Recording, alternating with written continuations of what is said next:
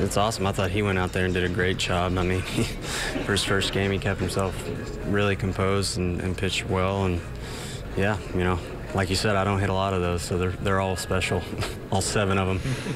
Veterans like you have been asked this a lot in these last couple of weeks with this team, but what kind of boost is a kid coming up and making his first major league start appearance, you know, due to a team that kind of needs those boosts right now?